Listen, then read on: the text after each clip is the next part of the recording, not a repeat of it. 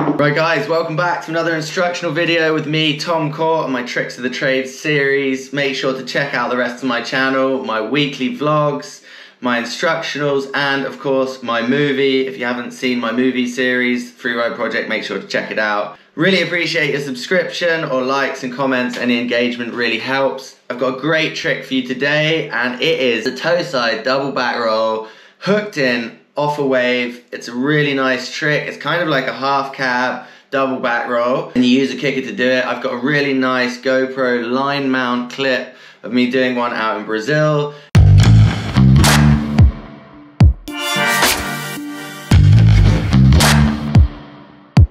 Let's get into the toe side double half cab.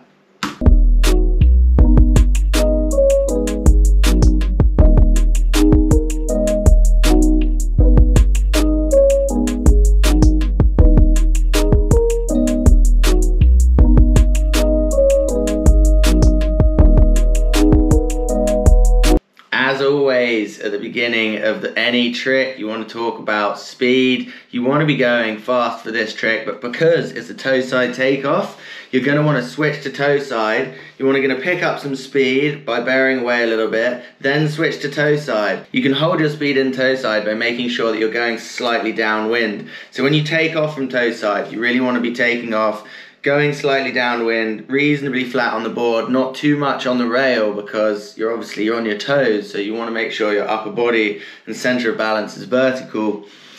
What really helps is to be powered for this trick, because obviously you don't want to be moving your kite too much. You want to sit your kite at around 11 or 1 o'clock. Again, quite high in the window, but you're really using your board speed and body position to get the most out of your takeoff and spin and rotation for this trick. Before you even switch to toe side, you want to have spotted your takeoff kicker.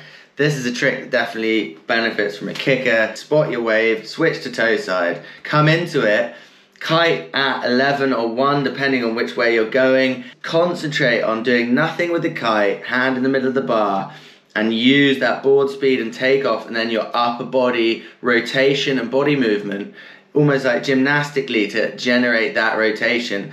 But what you'll find is from toe side, as you're riding into a toe side, it's almost like a straight back flip. So as you hit the kicker, you just aim to throw a straight back flip, just your front hand on the bar, take your back hand off the bar, throw that straight back flip, and then what you want to do is commit so much that you're going into the double, and it feels pretty crazy when you do it, but commit to that straight back flip and it will rotate you into a really nice semi-off axis double rotation where you rotate around your hook.